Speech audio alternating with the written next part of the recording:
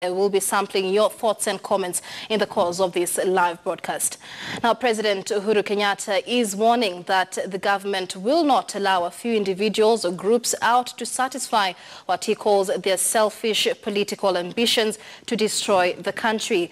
The government, however, says everyone must obey the rule of law. But in a quick rejoinder, NASA leader Raila Odinga is blaming security officers for the violence and deaths during processions to welcome him from his trip in the U.S. Duncan Hayamba with that report.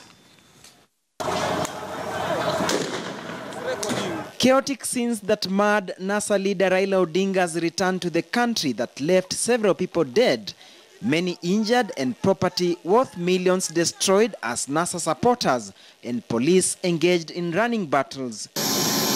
The government has, however, issued a stern warning to the opposition as President Uhuru Kenyatta declared he will not sit back and watch the country set on a path of destruction. Nataka niwahakikishie ya kwamba hatutaruhusu watu wachache watuharibie nchi. Sisi tunataka tuwe watu ambao watafuata sheria. Mimi mwenyewe kama rais nilifuata sheria hata kama mimi nilikuwa nimeona nimekosewa. Sasa jamani wengine si lazima pia wafuate sheria na katiba. The president stated that Kenya is a country governed by the rule of law and every Kenyan must abide by, irrespective of their status.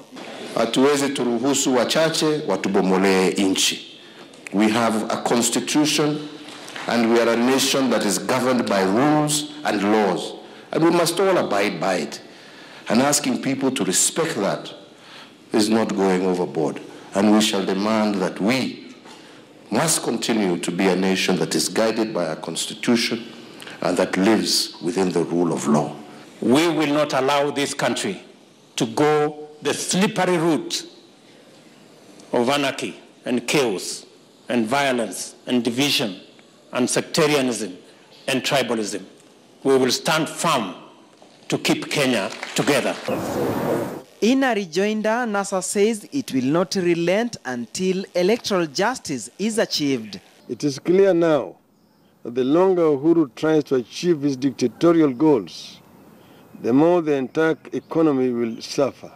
The opposition outfit has lamented over chaos that transpired on Friday, terming the events as the deadliest ever since the 2007 post-election violence that rocked Kenya. There is immense sadness in our land for those who have perished. But to them I say, not a single one of you will be forgotten. You did not die in vain. You sacrificed your lives for the cause of democracy, as it gave you the freedom to choose your leaders and determine the direction of your country. However, the government has castigated Odinga, claiming he is propagating divisive politics under the guise of championing democracy.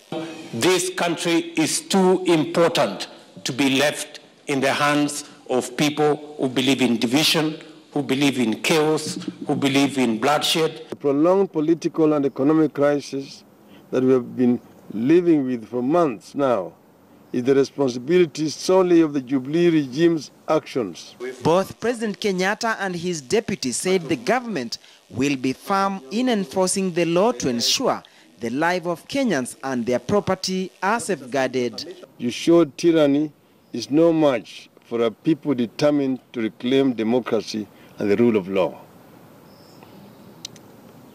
This needless brutality and the deaths yesterday show us all once again that this Jubilee regime opposes democratic choice as it cannot compete against the rest of us.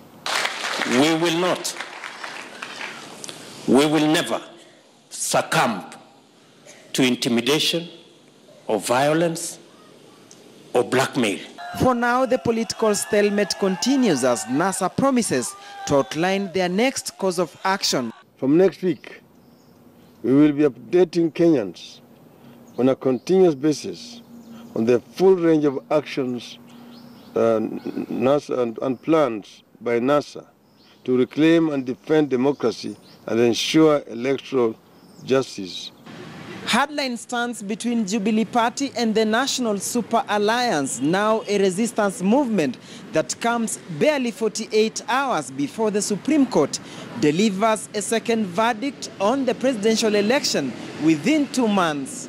Kenyans will be waiting to see how the cookie will crumble come Monday, November 20th.